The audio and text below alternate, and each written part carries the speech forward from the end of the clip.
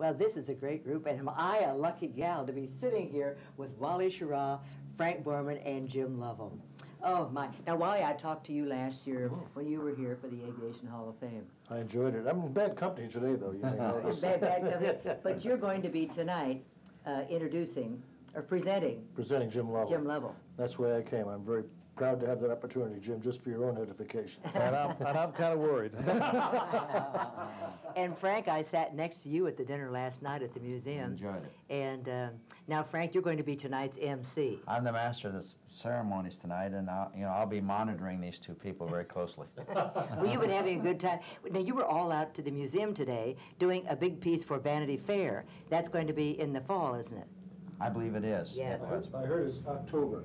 October. In conjunction with John Glenn's flight, I believe. Oh. We talked about that last year, about John going up. I'm not that old, though. Just wait, you'll get there, Wally, you'll get there. But let's talk about some of the things that you folks have done.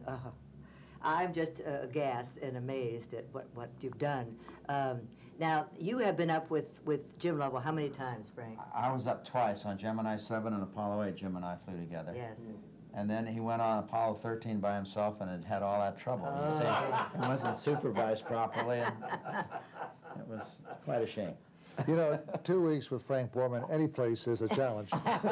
Listen, Jim, when he was asked to come, and he heard you were going to be here, he didn't have to say, I'll call you back, or I'll think about it. He said, I'll be there. Uh-oh. So. Well, you know, I do appreciate that. Yeah. Jim and I were speaking last night. From 64 through 68, 5 years, we spent more time together than we did with our families. And out of that, you either become very good friends or you don't want to see each other.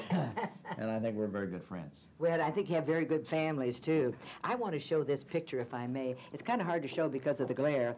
But now, who wants to talk about this? Jim or Frank? Who took this picture? Thank you, Wally. I think Jim took that picture. I think it was Gene Cernan, to tell you the truth. Apollo 17? It was Apollo 17, yeah. Oh, this is not the one on Christmas Eve. No, the Christmas Eve one, as a matter of fact, is out of the field of view there, but it's right over there. Oh, hand that one in.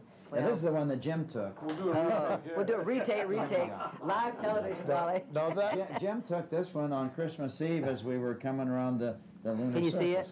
Are we getting a glare? Actually, I have to confess that it was really Frank that took that picture on Christmas Eve. But I know it was Bill Anderson.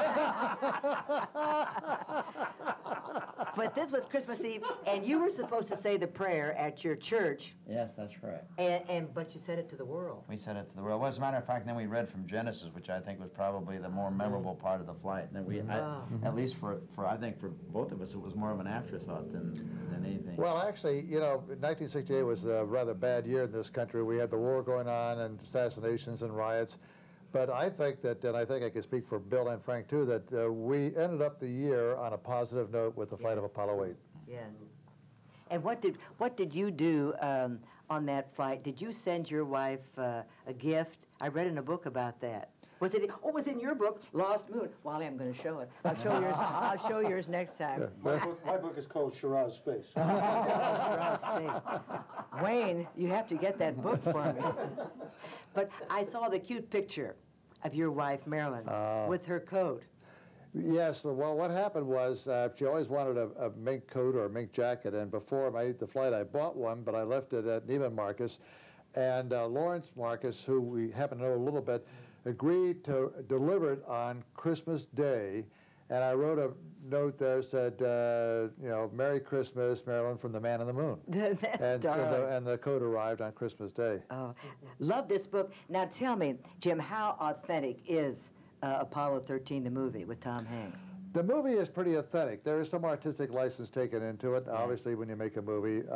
But basically the incidents were true. The one incident that the critics always complained to Howard about by hyping the movie was the time when my wife lost her ring down the drain. That was a true story. Was the day it true? Before the flight.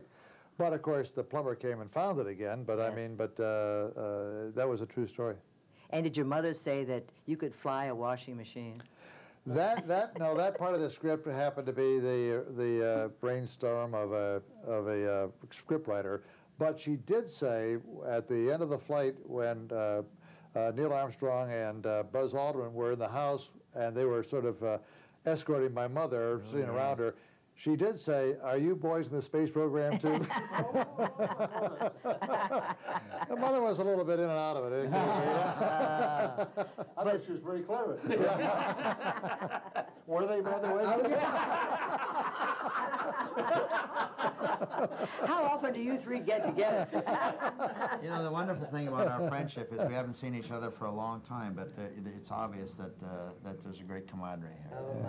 It's really great. Well, we have here 4 astronauts in Dayton for the 37th annual enshrinement ceremony tonight, and we have 8 enshrinees. So we are really honored to have all of you fine folks here. Always nice to be back. Well, we hope you'll come back again, Wally. Thank you. We hope this isn't the last time. By no means. Wally is always a joy, and of course, he was one of the original 7 astronauts. I was around before they were. Before they were. You know what Frank told me last night? He said, Wally looks great, but he's older than I am. Frank hasn't discovered Grecian formula yet. Well, Anything to put it on. but now, where do you live, Frank? You live in New Mexico. New Mexico, and Jim, you live in... I live in Lake Forest, actually, and also down in Texas. I go back and forth. Yes.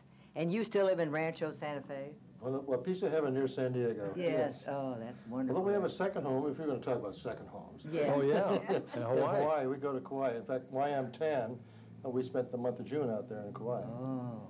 Somebody has to do that. Yeah, oh, I know. Leave it to a nice guy like you. Yeah.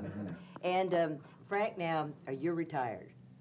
Well, I'm still with a small company that we license people that make patents. Mm-hmm. But it's not near the challenge that NASA was. Oh, my. Then, of course, you were with Eastern Airlines. And Yeah, I was there president. 17 years. That Yes. was exciting, too. And, Jim, you have a company? Well, mainly it's just my secretary and myself. We were in the speaking business for a long time after the book came out, and then the movie, of course, Oh, yes. accelerated that. And so, but now I'm going to be in a very high-tech business, one that has a greater failure rate than the space program, more challenging, very dangerous. I'm getting in the restaurant business. Oh, dear. Oh. Actually, what he was doing was waffling a bit. Well, we'll have to continue this at another date. I don't know whether we can do this well. But thank you so much, Jim Lovell and Frank Borman and Wally Schirra. Thank you. Always you. nice to see all Nice three to of be you. here. Thank you so much, and we'll see you next time. I don't know whether it'll be this exciting, but I can hardly speak. But we'll get together again. Bye-bye.